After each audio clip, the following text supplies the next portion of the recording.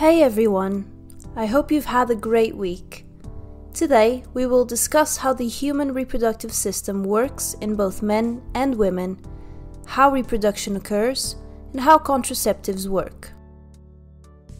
Let's start by having a look at the male reproductive system first.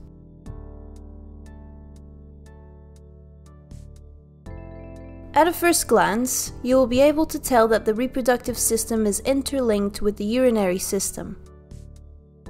You have the ureter, which transports the urine from the kidneys into the bladder, and then from the bladder, the urethra transports the urine through the penis so that you can urinate. Right below the bladder, there is a gland called the prostate gland. You might have heard about it before. This gland produces fluids which are then included in the ejaculate. At the bottom, you have the testicles, which are enclosed by the scrotum. The testicles need to be at a lower temperature than your body, which is at around 36 degrees Celsius. However, if the testicles were kept at that temperature, the sperm would die. So to avoid this, the testicles drop.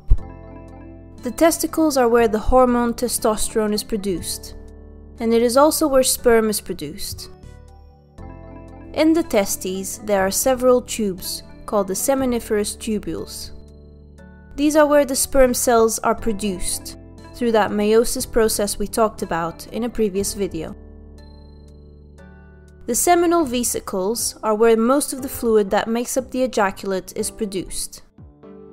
These vesicles are connected to the testes by the vas deferens, which is just a tube that carries that fluid from the seminal vesicles to the testicles. So basically, you've got the seminal vesicles and the prostate gland producing fluids, which are part of the ejaculate. These fluids then travel to the testicles, where they are mixed with the sperm cells produced in the seminiferous tubules. After all the components are mixed together, they go to the epididymis, which sits on top of the testes, and this is where the sperm is stored, and also where the final stages of sperm maturation occur. So the sperm become usable only after passing through the epididymis, otherwise they are unable to fertilize an egg. I mentioned the meiosis process, which is responsible for producing the sperm cells. This process is called spermatogenesis, so genesis, or formation, of the sperm. This follows those steps of the meiosis that we discussed previously, but let's look at another diagram of the whole thing. So you start with a cell called the spermatogonium, which is the initial cell present in the testicles. This cell has the normal 46 chromosomes that every other cell does, and it has three choices. It can remain as it is, so nothing happens to it. It can choose to form clones of itself, so it goes through the mitosis process. Or the final alternative is to reproduce, so it can form the gametes, i.e. the sperm. When it decides to do the latter, this spermatogonium goes through mitosis first, which turns it into the primary spermatocyte, because it's the first stage of the process. The primary spermatocyte then goes through meiosis 1 and forms two secondary spermatocytes, so the homologous chromosomes are separated, which means that each of those two spermatocytes has 23 chromosomes instead now. They then go through meiosis 2, giving rise to 4 spermatids. In this stage, the sister chromatids separate. All these steps would have happened in the seminiferous tubules. Afterwards, the spermatids are moved to the epididymis, where they undergo their final maturation and turn into sperm, where they are given a tail and a head so that they can start swimming. Now let's have a look at the female reproductive system. So you've got the uterus, which is the organ where the fertilized egg attaches to, so it is where the baby develops. On each side of the body, you have an ovary. This is where the eggs are formed. From the ovaries, you have the fallopian tubes. So the eggs formed in the ovaries travel through the fallopian tubes, and this is where fertilization occurs. So the sperm travel up the tubes and meet the egg halfway. Then, the fertilized egg travels to the uterus and stays there.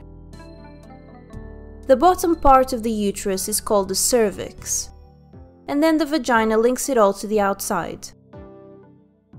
Similarly to spermatogenesis, the process of producing the oocytes is called oogenesis, and it occurs in the ovaries. So here's a diagram of this process. It is similar to spermatogenesis in the initial stages. So the initial cell is called the oogonium, which goes through mitosis first, so the name then changes to primary oocyte. This oocyte then goes through meiosis 1 and forms two cells, a secondary oocyte and a polar body. This happens because the two daughter cells are divided unevenly during cytokinesis, forming one normal-sized oocyte and the small polar body which ends up disintegrating and will never be fertilized. Then the second meiosis occurs on that secondary oocyte, so then an ootid is formed as well as another polar body which ends up disintegrating as well. That ootid then matures and becomes an ovum. However, this second meiosis only occurs if there is fertilization. So basically, the secondary oocyte is released once a month into the fallopian tubes in what is called the ovulation. If a sperm travels up to the tubes and penetrates the oocyte, then the oocyte goes through meiosis 2, giving rise to an ovum and the polar body. This fertilized ovum then travels to the uterus and implants there. If that secondary oocyte is not fertilized, then it is still released during ovulation, and after around 24 hours, it disintegrates. It is important to know that these two processes, spermatogenesis and oogenesis, only occur after puberty. In men, spermatogenesis occurs throughout their whole lives until old age, so they can have kids until they die. In women, the oogenesis process only occurs until a certain age, because women are born with a predetermined number of oocytes, so then when they run out, we enter what is called the menopause. But hey, quality over quantity. In order to prevent reproduction, there are several options for both men and women. The most common contraceptive are the condoms. These simply prevent the sperm from entering the vagina, and some condoms also have spermicide, which is like a pesticide for sperm. It kills the sperm. Condoms also protect from sexually transmitted diseases. Then you have the contraceptive pill. There are several methods of action for the pill, but in general, they prevent ovulation, so the oocyte is never released, meaning there can never be fertilization. The pill also thickens the mucus of the cervix, making it harder for the sperm to swim in it. Another form of contraception is the IUD, which stands for intrauterine device. This is a little plastic and copper device that is inserted in the uterine wall. The copper in the device is slowly released into the uterus, which prevents the egg from implanting in the uterus, and it also thickens the cervical mucus. Finally, there's the morning after pill. This is an emergency alternative when other methods have failed or if no contraception was used during sex. It primarily works by preventing or delaying ovulation. We've reached the end of today's video. Please visit our Patreon if you want access to exclusive content, if you want to take your revising skills to the next level. I hope to see you again next week. Bye now!